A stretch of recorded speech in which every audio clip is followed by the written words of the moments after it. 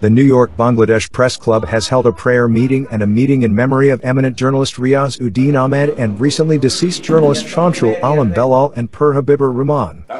The event is being held at the Nabanna Party Center in Jackson Heights, New York, on Tuesday evening, local time. Speaking on the occasion, the speakers referred to the late journalists as the brave journalists of the country and stressed on the importance of uniting the journalists in the country and abroad to uphold the freedom of expression for the welfare of the people. It was presided over by Abu Tahir, president of New York Bangladesh Press Club and CEO of Time Television. Performed by Manwarul Islam, general secretary of the press club.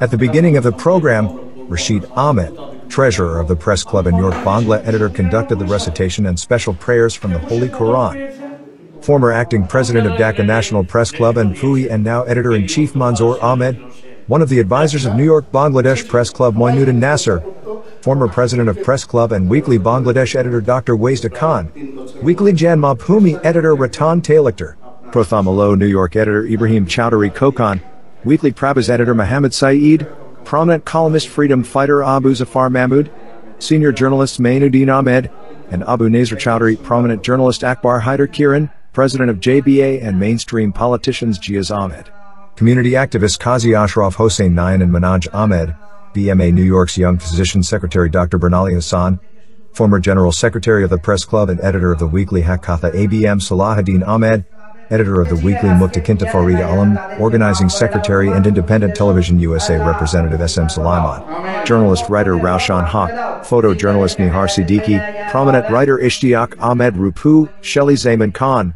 manager of Weekly Aikal Abu Bakar Siddiq, and others took part in the discussion. Bongshai News, New York, USA.